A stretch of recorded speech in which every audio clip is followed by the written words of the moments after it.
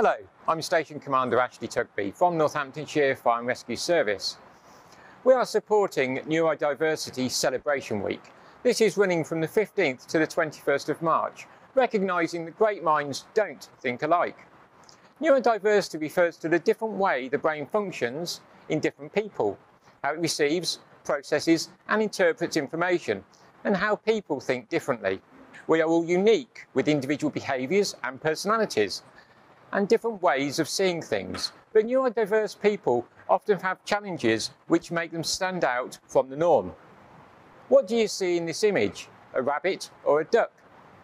There is no wrong or right answer. It's your perception and how you perceive different images.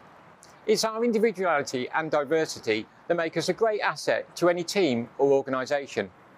Neurodiversity covers a wide range of neurological conditions such as autism, ADHD, dyslexia, dyspraxia and Tourette syndrome, to name a few. It's complex and often invisible. It's not necessarily a disability, but could be viewed as an asset that provides us with opportunities to see things differently. I personally was diagnosed with dyslexia in 2006, and that has caused me some challenges within the fire and rescue service.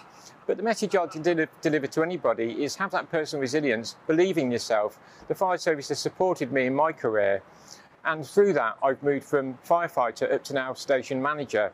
So please just keep driving yourself forward and believe in your own abilities. Neurodivergent people can offer enhanced skills such as problem solving, communication, empathy and emotional intelligence, for example. Where we can embrace these unique qualities and differences, we can become stronger teams and better colleagues.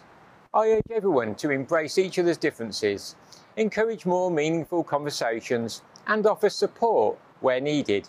This will help us to find unique solutions and tackle complex challenges, which we do in the fire service on a daily basis.